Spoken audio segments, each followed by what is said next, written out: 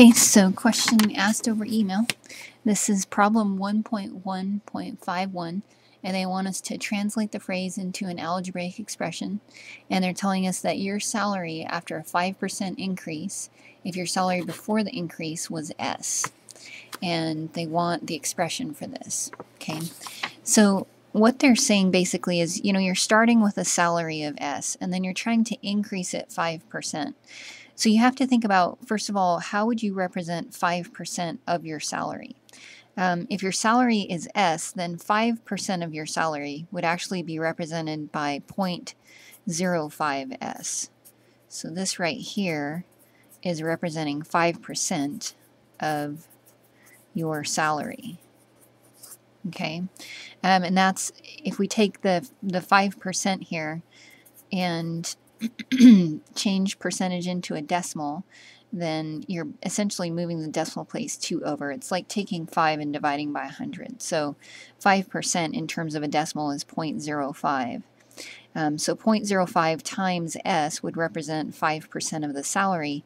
And then if I want to increase my salary by that amount, I would simply take my S and add 0.05 S to it.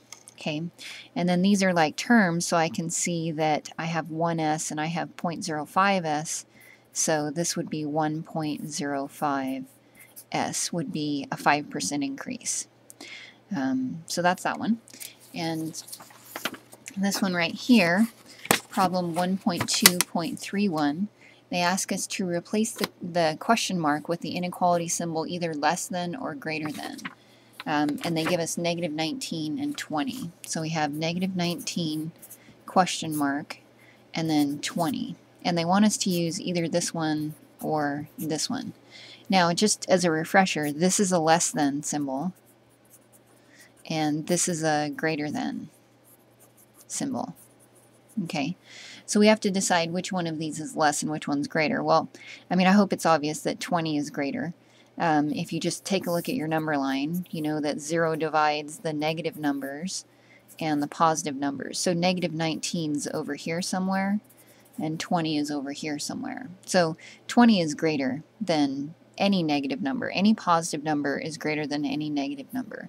So we would just say here that negative 19 is less than 20. You can read that a couple of ways. You can read it as negative 19 is less than 20, or you can read it as 20 is greater than negative 19. We always generally read from left to right, though, when we're reading mathematics, same as we read the English language. So this would just be that symbol right there.